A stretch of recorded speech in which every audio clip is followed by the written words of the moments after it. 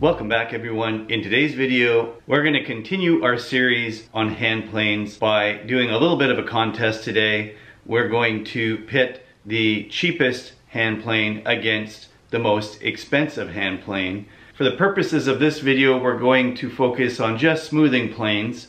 So planes that are meant for the purpose of smoothing. And if you're not familiar, to give you a little bit of background on why smoothing planes are called smoothing planes, hundreds of years ago when traditional hand planes were used, they didn't have sandpaper. They had smoothing planes to do that specific purpose and that task of getting a finished surface or getting a surface ready for joinery. A finished smooth surface is what you should strive for when you're using a smoothing plane. If you're not getting that result, you're not actually using the smoothing plane to its fullest potential. And that is done by taking off very thin ribbons of wood shavings all in one go, all in one pass, and getting a nice smooth surface. For today's contest, I'm going to level the playing field by focusing on not only smoothing planes, but smoothing planes that are out of the box. The plane irons have not been honed at all. Usually when you get a new plane,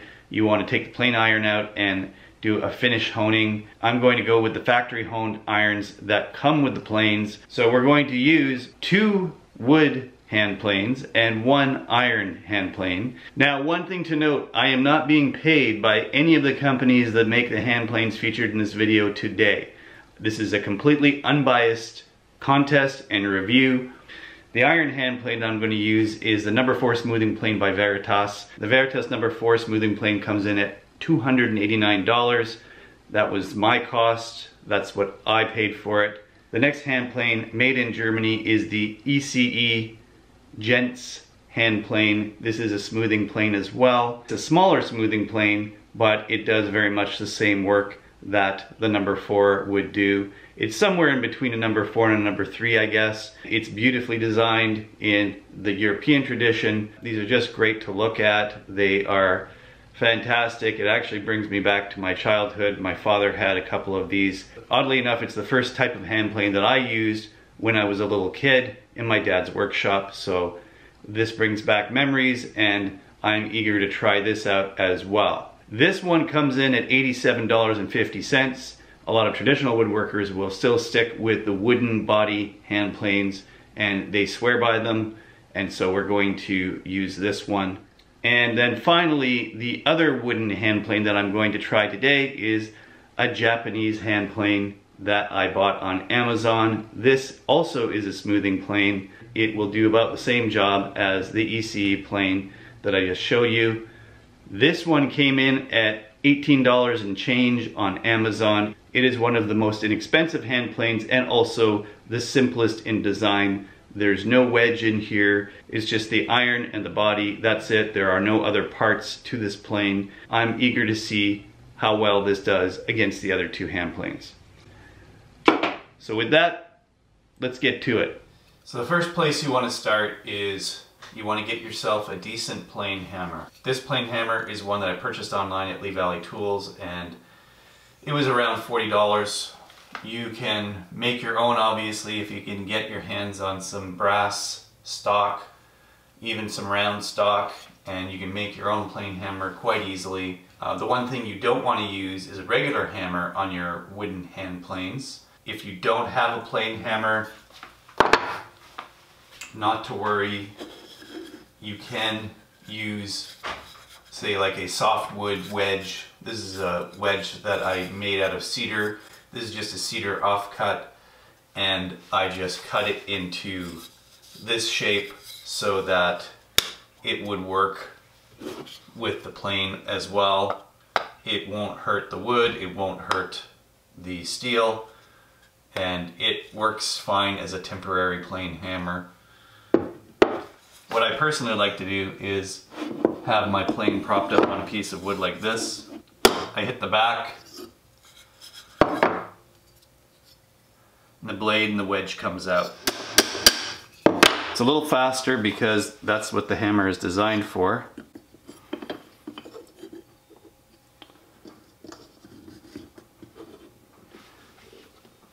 I press my wedge in And with this plane hammer, you can fix the skew by tapping the sides if you need to. But with the wooden end, a couple of taps, that's it. And then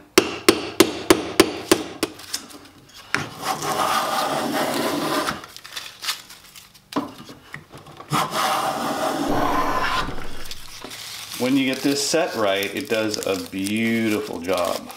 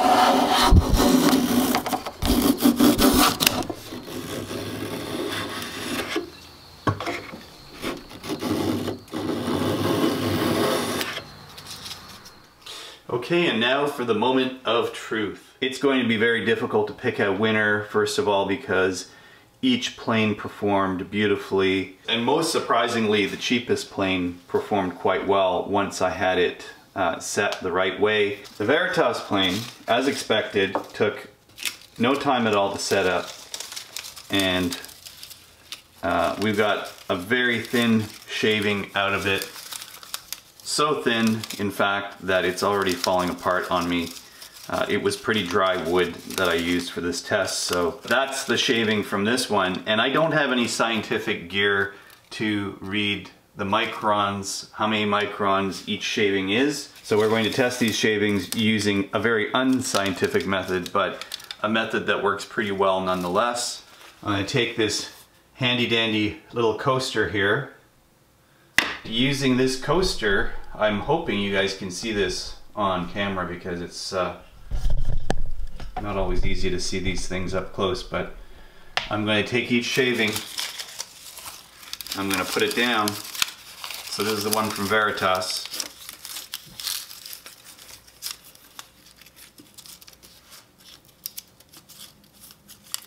Based on the transparency of each shaving, that is basically how much of this bird I can see through the shaving will tell me how thin that shaving is. So on this one I can pretty much see right through it. This is the Veritas shaving, and I have labeled each of these so I didn't get them mixed up.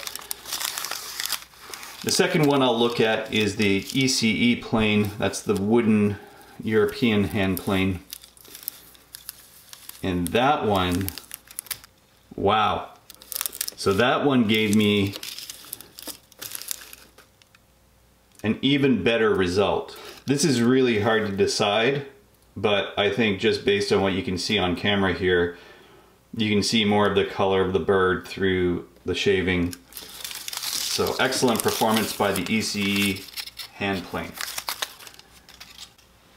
Last but not least is our little Japanese hand plane, $18 hand plane. This is the shaving it produced. I would say the difference is almost too close to call because I can still see the bird's head through the shaving. And yeah, I would say on the level of transparency, it's almost identical to the other two. So where does that leave us?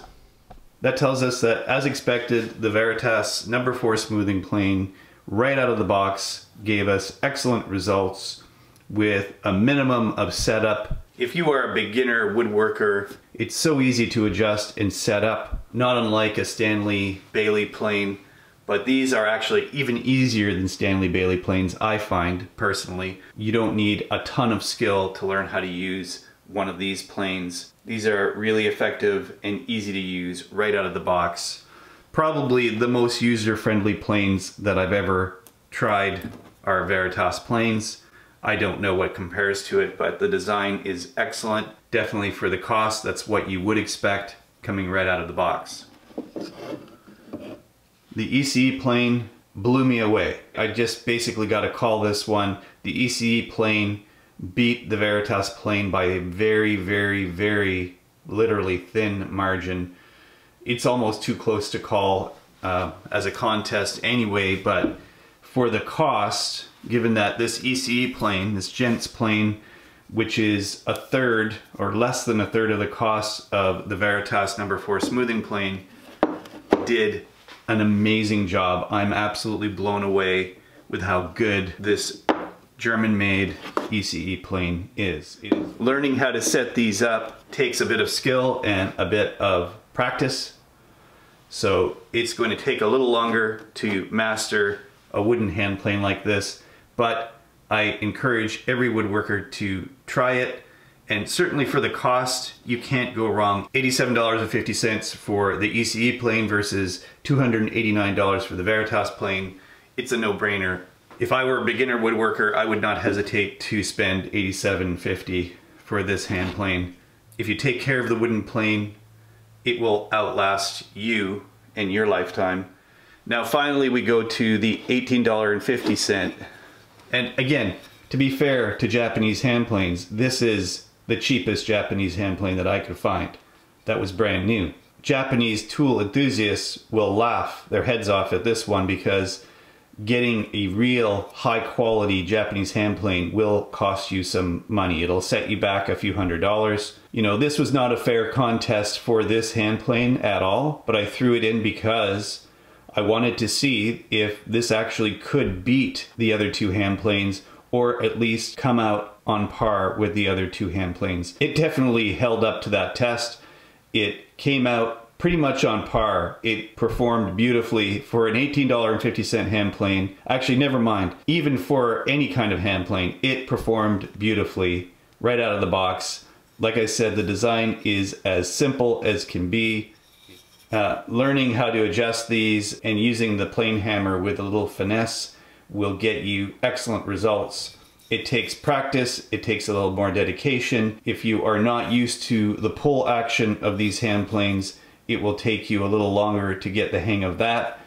The principle of using a Japanese hand plane, well, I think it applies to all wooden hand planes. You never force the action of the hand plane. It should pretty much effortlessly pull that shaving off the surface of the wood in one smooth motion, and that is what you strive for when you're using wooden hand planes. And certainly with the pull action, that is a little tricky at first, but when you get used to it, it actually makes total sense. Well, that concludes a test between 3 different hand planes of 3 different price ranges, and I've got to say it was a lot closer than I anticipated that it would be. I'm really impressed with this little $18 hand plane. If you are a beginner and you are just getting your workshop set up, or you've got a limited space and a limited budget, this is not a bad option for you. When you watch videos of Japanese carpenters using these hand planes, the one thing that I notice anyway is that they pull through in one smooth continuous motion without any chattering, any stopping or pausing. In my opinion, that's what you strive for when it comes to all smoothing planes, whether you're pushing or pulling. The ECE hand plane falls in between the other two. Again, there is no clear winner, but if I had to pick a winner, I'd say the ECE is the winner in this particular contest, just because overall performance and the value of this hand plane makes it just amazing to work with. You know, they call it the gents hand plane, which kind of makes me think that it's meant for part-time woodworkers, some people who dabble in woodwork, but really when you go to use this, it is a serious smoothing plane and it does work really well. And of course, if you really love your hand planes and you really want a good smoothing hand plane, the Veritas No. 4 is a very good hand plane. The one category that this hand plane could beat the other two in is convenience and ease of setup. It took literally seconds to set this up and get the depth that I needed and get to work. So if you want something that's going to work really well out of the box, it's going to require less skill and finesse in terms of setup, the number 4 Veritas hand plane is for you. If you can afford it, go for it. I highly recommend it. It'll do its job straight away and with no hassle at all. If you'd like to help me continue to make and edit these videos, head on over to my donation page right over here. Please remember to like, share, and subscribe if you haven't done so already. There are a couple more videos on this side you can watch. Until next time, thanks for watching and have a great day.